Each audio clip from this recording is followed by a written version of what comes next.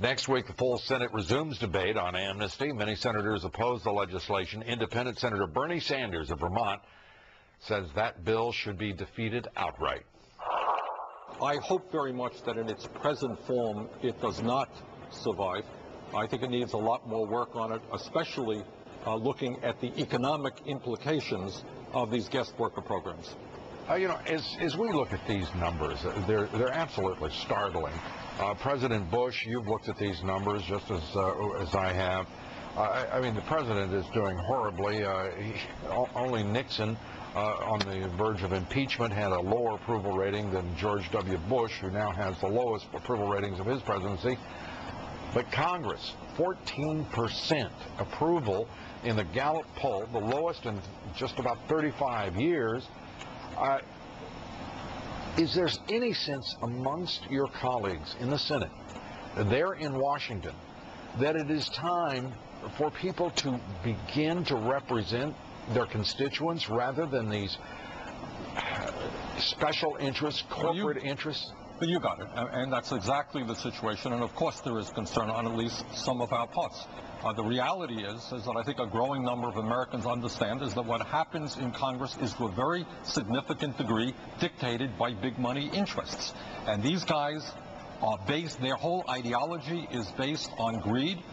They are selling out American workers, and in fact they're selling out our entire country. And that is a major struggle that we have got to engage in to take back our country from these very powerful and wealthy special interests.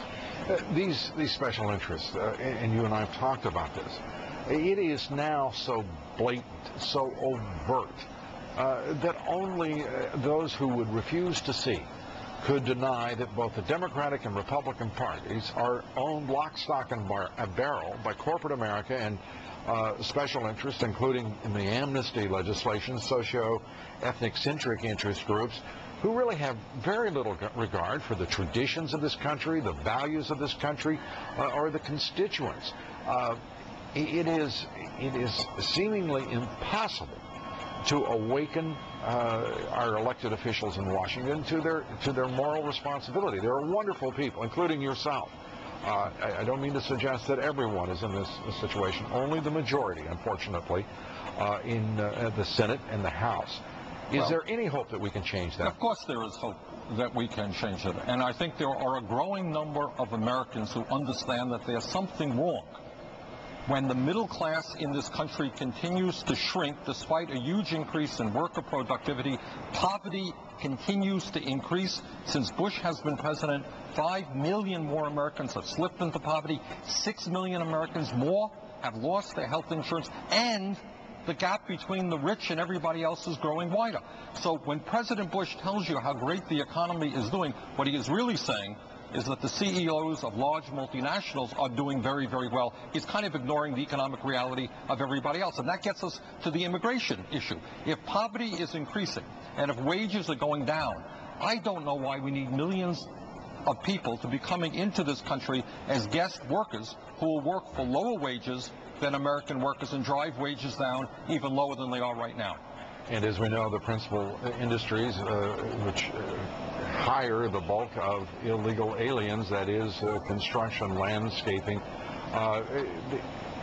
Lou, I just heard something. Those are all industries in which wages are declining. I don't hear that discussed on the Senate floor by the proponents of this amnesty legislation. That's right. They have no good response. I just read something today that a lot of people coming into this country are coming in as lifeguards. I guess we can't find, that's right, we can't find American workers to work as lifeguards, and the H-1B program has teachers, elementary school teachers. Well, you know. Yeah, and that H-1B program, we got to watch Senator Ted Kennedy sit there with the sole witness being one Bill Gates, the world's richest man, tell him he wanted unlimited H-1B visas, obviously uninformed as to the fact that 7 out of 10 visas under the H-1B program go to Indian corporations that are outsourcing those positions to American corporations in this country, and that 4 out of 5 of those jobs that are supposed to be high-skilled jobs are actually Category 1 jobs, which is low-skilled. Well, you raise a good point, and that this whole immigration guest worker concept is the other side of the trade issue. On one hand, you have large multinationals trying to shut down plants in America, move to China, and on the other hand, you have the service industry bringing in low-wage workers from abroad. The result is the same. Middle class gets shrunken and wages go down. Senator Bernie Sanders, we thank you for being with us as always. My pleasure.